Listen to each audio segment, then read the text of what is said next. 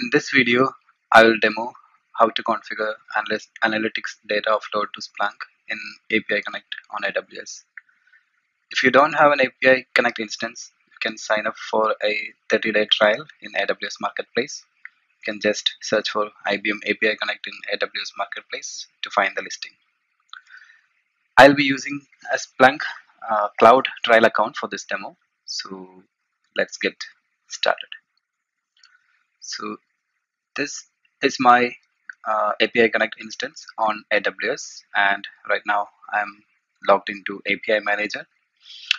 To configure offload, go to Analytics menu and click on Offload Settings. Click S for confirmation.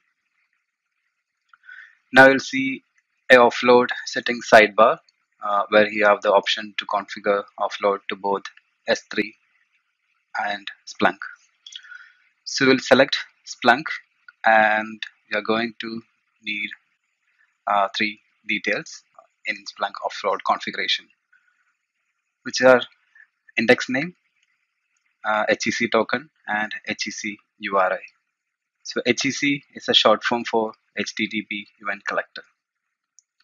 So now we'll see how to create a Splunk index and HEC token, and from where we'll get the HEC URI to configure the offload.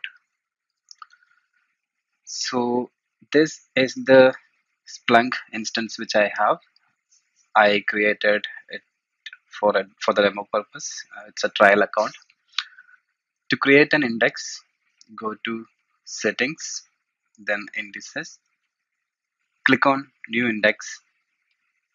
Need to give a name for the index, so I'll give APIC data.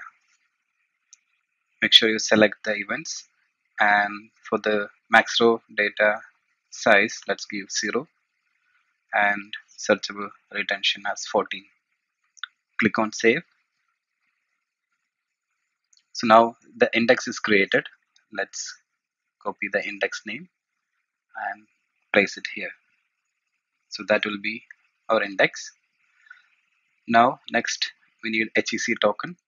So to create an HEC token, go to settings, data inputs, select HTTP event collector, then click on new token. Let's give a name for the token.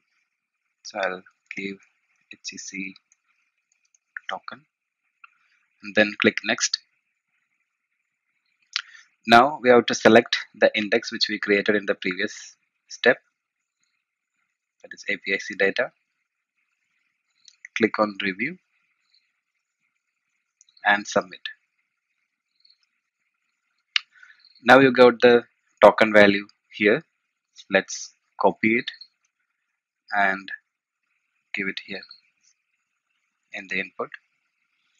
The next input which we need is the HEC URI. HEC URI is nothing but the Splunk instance URL itself. So I'll copy it from the browser and give it here. And one more thing we have to do in the trial account, we need to append a port number, which is 8066. So this port number, we can see it in the HEC global settings page. So if we go to data inputs, HEC event collector, then global settings. Here you can see a port number which is mentioned here as 8088. So that is what I gave here. In the paid instance of Splunk, you no need to give this port number. We just need the URL. So we have all the data available. Then just click on save. So the configuration, it will take a few seconds to complete. So now the analytics offload is configured successfully. Now all the API calls which are happening now will be offloaded to the Splunk index which we created in real time. So let's see that. So I'll go to API manager. I'll select one API and invoke it few times so that it generate some analytics data. So let's go to the text test tab and clicks send. So now few API calls have been made and the analytics data is also generated and it is pushed to the Splunk index in real time. So let's see whether we got the data in Splunk. So for that, you can go to the home page of Splunk.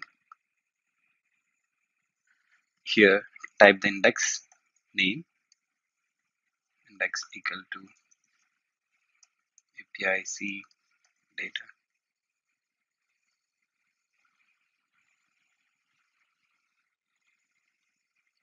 It shows 7 events being generated and all the analytics data is now available in the Splunk index. So now in Splunk, we can create dashboards by selecting the fields. Let's say, for example, based on status code, we can create a graph. Let's select the pie chart.